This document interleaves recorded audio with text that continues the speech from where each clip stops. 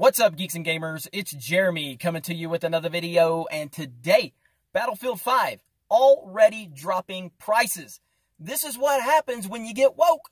This is what happens. You get woke, you go broke. This is what happens when you attack your customers over and over again and call them racist and sexist and misogynistic. This is what happens when you tell people to respect women. This is what happens when you're a male feminist. Right here. This is what happens. So this is from GameSpot, and it says, seems like it used to take a long time for games to dip down to half price. Battlefield 5 has only been out a few weeks, and it's already available for $30 and $40 for the deluxe edition.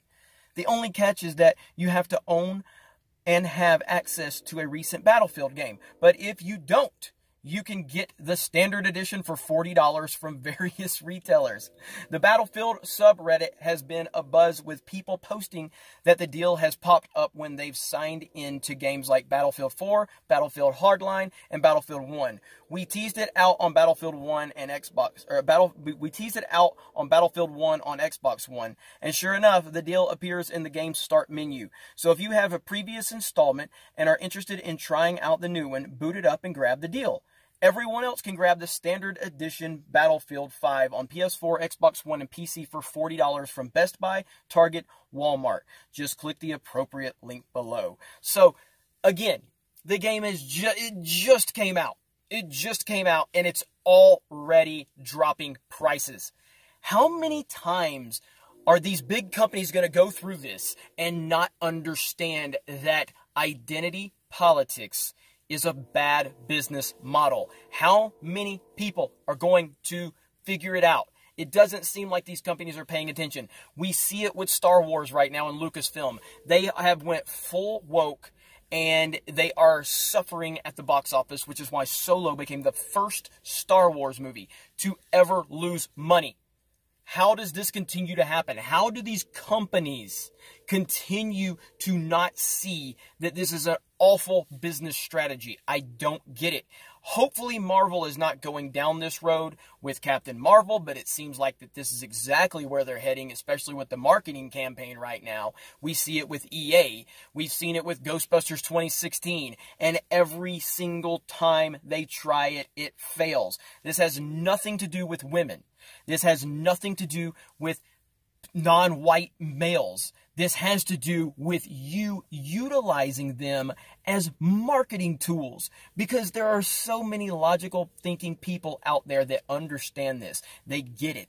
They realize that you're only using these people and their race and their gender to get woke, to show that you're going to project online. And a lot of these corporate executives are male feminists, meaning basically they're just trying to get laid. That's essentially all they're trying to do. So we have Battlefield now, a mega franchise that should have had a major release, and it should have been flying off the shelves at full price, but because of how EA treated the fans, treated the customers, when they made the announcement, well, the creative decision first and foremost was a big problem. But when the creative decision happened and it premiered, then the fans were very critical of it. And how did EA respond? They said, don't like it, don't buy it. And you're going to be on the wrong side of history, is what they told all the fans. These people are nuts. They're morons. So, Battlefield 5, what do you think about it? Have you played it? Are you going to get it on discount? I say wait until it's in the $5 bin at Walmart and then go pick it up. I haven't played it, but we have reviewed it for geeksandgamers.com. So if you want to check that out, you can head over to the website and check that out. But I won't be playing it. I've never been a huge Battlefield guy. I mean, obviously, Battlefield games are great. I've always been a Call of Duty Titanfall guy myself. But, yeah, so this is a classic case of get woke, go broke. So if you want to keep losing money, all of you stupid companies out there, if you want to keep losing money, this is exactly the way you do it. You utilize identity politics, you use people based on their race and their gender to try to market your company, and then when your paying customers tell you, hey, we don't like your identity politics, then you tell your longtime paying customers that if they don't like it, don't buy it. And then when they respond, then you call them racist and sexist. It's a classic way to lose money. Good job, EA. You guys have a great day, and we will talk to you later.